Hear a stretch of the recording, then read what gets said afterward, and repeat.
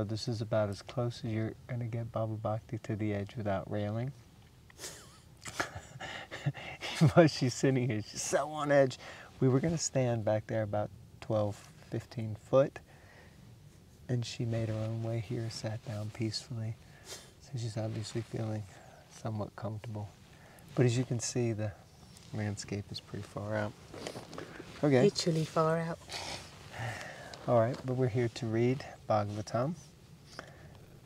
So, where are we reading from? Canto 4, Chapter 21, Text 50. Om Namo Bhagavate Vasudevaya. Om Namo Bhagavate Vasudevaya. Om Namo Bhagavate Vasudevaya. We finally found the spot. There is nobody here. Let's see. So let's see. Right. 50. Our dear Lord, it is your occupational duty to rule over the citizens. That is not a very wonderful task for a personality like you, who are so affectionate in seeing to the interests of the citizens, because you are full of mercy. That is the greatness of your character. Purport.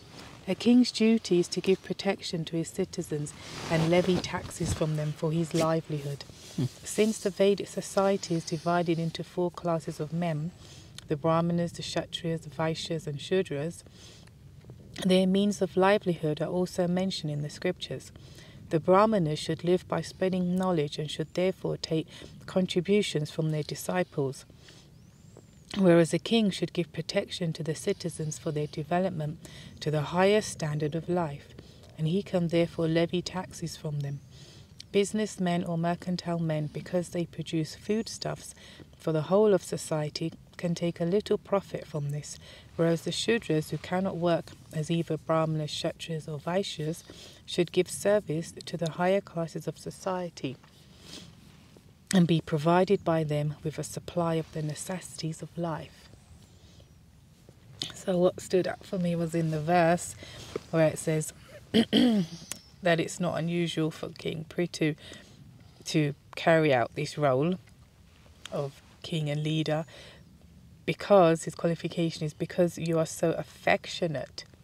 This word affectionate, first of all. So because we often speak about leaders and managers, and it's not easy, first of all, being a leader or a manager in any way. And so the affectionate or personal side can be lost in the focus of, but I got to get this done, which is also in the interests of people, whoever you're leading or managing, to greater take care of business. Right. And so, but it's a special type of leader that can balance the two, that can get things done like Prithu Maharaj is doing, but that he's showing personalism and affection towards the citizens. And so he has affection, and not just affection, but that in seeing to the interests of the citizens. So he's actually thinking, what is it that they need and how can I fulfill that?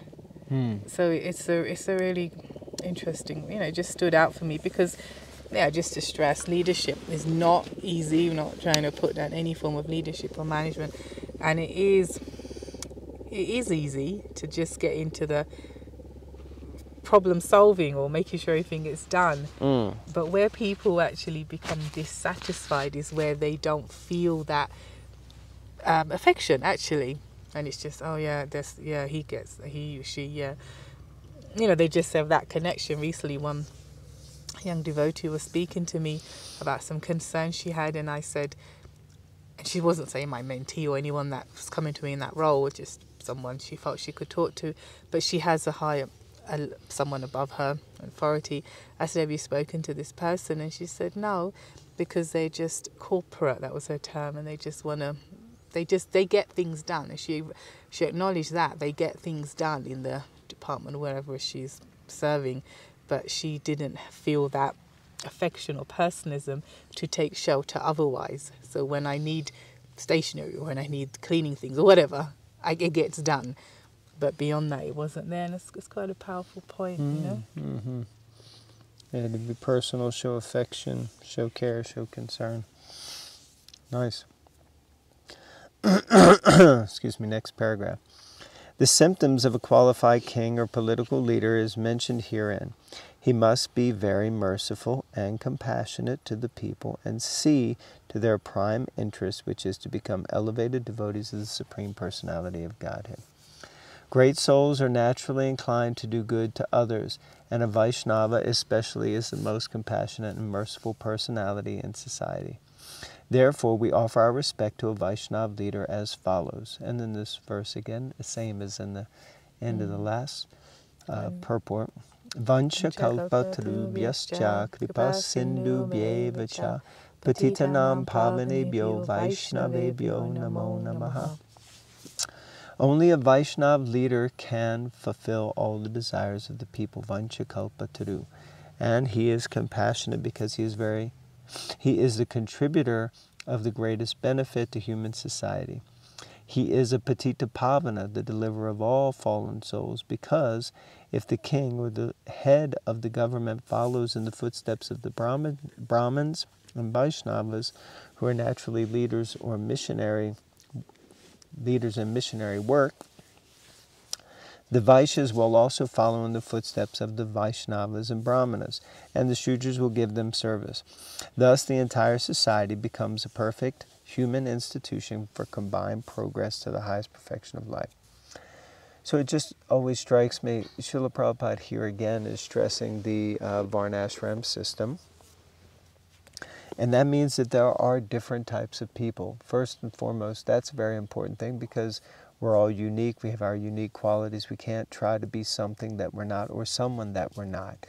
At the same time, it doesn't really seem that we have become so expert at this point in allowing people to be their varna and conduct themselves. So it can be a little difficult. Like I just think about kshatriyas and kings and rulers, and if someone acts in that way, or even as a Vaishya, if someone's like really motivated to make money, then more what you get is people who are quote unquote trying to be brahmanas, condemning them and telling them they should act more like this. They should be more detached. But with all due respect, I mean, of course we should all be detached ultimately, but we still have to act. So it wasn't that Arjuna wanted to be detached and go to the forest, but he was encouraged to know, you being detached is not what you're supposed to do. You're meant to fight. So a Vaishya is meant to make money. So no problem, make money. Make money for Krishna. Be detached in the sense that you give some of that money to Krishna. Kshatriya, rule for Krishna. Protect for Krishna. Still obey the Brahmanas and do it under Brahman. Like that. It seems like, again, that social infrastructure still remains to be established and set out. Okay. We can read one more. Actually, 52 is the last one, but I'm not sure. Let's see how we go. 51. You read it? Text 51. The citizens continue. Today you have opened our eyes and revealed how to cross to the other side of the ocean of darkness. By our past misdeeds and by the arrangement of superior authority, we are entangled in a network of fruitive activities and have lost sight of the destination of life. Thus we have been wandering within the universe. Purport. In this verse, the words karma bir daiva samnita are very significant. Due to the quality of our actions, we come to the association of the modes of material nature. And by superior arrangements, we are given a chance to enjoy the fruitive results of such activities in different types of bodies. In this way, having lost sight of their destination in life, all living entities are wandering in different species throughout the universe, sometimes getting birth in a lower species and sometimes existence in higher planetary systems. Thus we are all wandering since time immemorial. It is by the grace of the spiritual master and the Supreme Personality of Godhead that we get the clue of devotional life and thus progressive success when our life begins. Here this is admitted by the citizens of King Prithu. In full consciousness they admit the benefit they have derived from the activities of Maharaj Prithu. It's interesting, when I was reading, since time immemorial we've been wondering as... Well, it's wandering as well, isn't it? Not wondering. Yeah, it's just my accent. Okay, yes, yes. And also wondering, I guess, who is life, who is God. Yeah. But I was thinking, sitting here, because of the history of the Grand Canyon, I mean, no one really knows the origins. They do speculate, and they say like it's billion years old and 500 million years old, but it is old. That's for sure. And it's very majestic, and many people have come and gone, try to conquer it, try to, go down. Well, people have died, people have lost their lives. I was thinking, yet it still remains, It's like it's just immobile. It's just there. Immovable. And it's like, and the living entities come and go, as it says here. Just, like we're sitting here now. You could do like this. What was that? Time lapse you did? Yeah. So we could do a time lapse of this very spot over the years. So we'll come into a blip. We go. Other people, generations blip go. This thing remains, and life just keeps going on. And somehow, amongst that, Prabhupada is saying that you can get, that the spiritual master and Krishna can give you a clue of devotional life, and you just need that clue, and we can get out of that time-lapse blip, Interesting. I don't know if you noticed, but yesterday in that IMAX movie about the Grand Canyon, someone said something about time, which is more or less time immemorial. Oh, I didn't see that. Yeah, I thought, oh wow, that's interesting. Okay, so we do have time to, I think, finish this off. So this is text 52, and it's the last verse of this chapter. Dear Lord, you are situated, Lord, with a lowercase l, which means they're referring to the king, Prithu. Dear Lord, you are situated in your pure existential position of goodness. Therefore, you are the perfect representative of the Supreme Lord. You are glorified by your own prowess, and thus you are maintaining the entire world by introducing Brahminical culture and protecting everyone in your line of duty as a Kshatriya. So they're glorifying him because he's a devotee, but he's also doing his service. So it's not like I'm a devotee, I don't have to do anything. It's like I'm a devotee, and I'm a Kshatriya king, and I have to do my duty properly for Krishna. Purport. Without the spread of Brahminical culture and without proper protection from the government, no social standard can be maintained properly. This is admitted in this verse by the citizens of Maharaj Prithu, who could maintain the material, wonderful situation of his government due to his position in pure goodness. The word vivrida satvaya is significant. In the material world, there are three qualities, namely goodness, passion, and ignorance. One has to be raised from the platform of ignorance to the platform of goodness by devotional service. There is no other means for elevating one from the lowest stage of life to the highest stage, but the execution of devotional service, as advised in the previous chapters of Srimad Bhagavatam. One can raise himself from the lowest position to the highest simply by associating with devotees and hearing Srimad Bhagavatam regularly from their mouths. We're not necessarily pure devotees, but at least we're repeating the words of the pure devotee. Shrinvatam swakata Krishna punya shravana kirtana rijantustoya bhadrani vidunoti sudit satam. When one engages in devotional service and the first stages of hearing and chanting, the Lord, who is in everyone's heart, helps the devotee in cleansing his heart. In the gradual cleansing process, one is relieved of the influence of passion and ignorance. Gradual cleansing process, important point. Passion and ignorance, and is situated on the platform of goodness. The result of association with the qualities of passion and ignorance is that one becomes lusty and greedy. Lusty and greedy. But when one is elevated to the platform of goodness, he is satisfied in any condition of life and is without lust and greed. This mentality indicates one's situation on the platform of goodness. One has to transcend this goodness and raise himself to pure goodness called Vivrita Sattva. Or, you okay? Yeah. You just got stuck by a cactus, didn't you? Yeah, the baby cactus. Saw you fiddling over there. Or the advanced stage of goodness. Sorry. One has to transcend this goodness and raise himself to the pure goodness called Vivrita Sattva, or the advanced stage of goodness.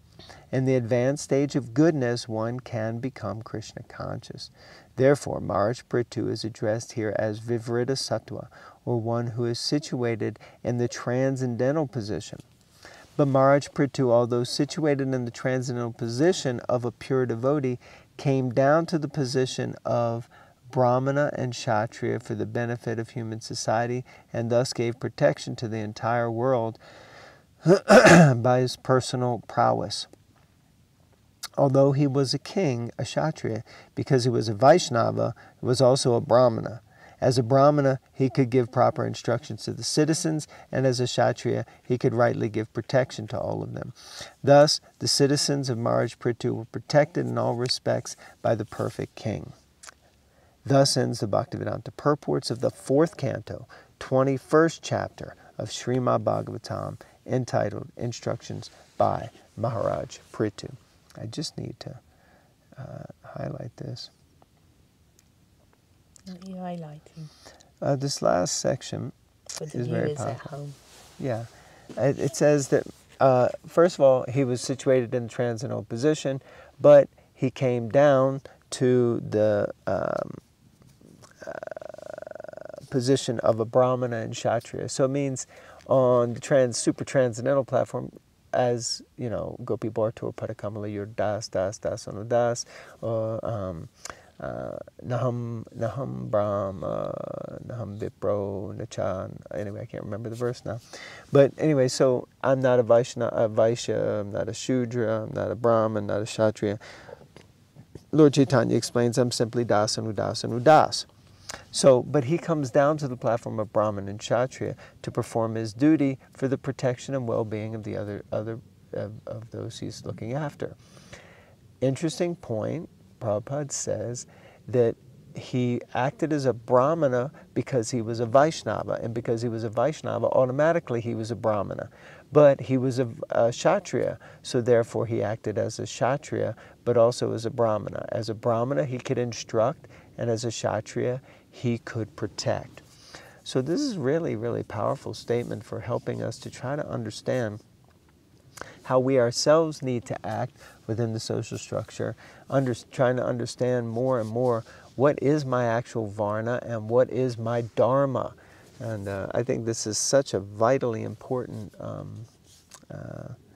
point or process for all of us as devotees. Any thoughts? I agree. Well, there you go. That must be something special. Okay, so we'll finish here. So we finished chapter 21. Mm-hmm. We're now about to start chapter 22. Mm-hmm. And there are 26, 27. Oh, there's a lot more than I thought. Oh my God. Mm-hmm. There's 31 chapters in the Bhagavatam, in 4th canto. Mm-hmm. So we've got about 9 more to go. But very powerful. And we've done this reading here in a holy place of Grand Canyon. Grand Canyon.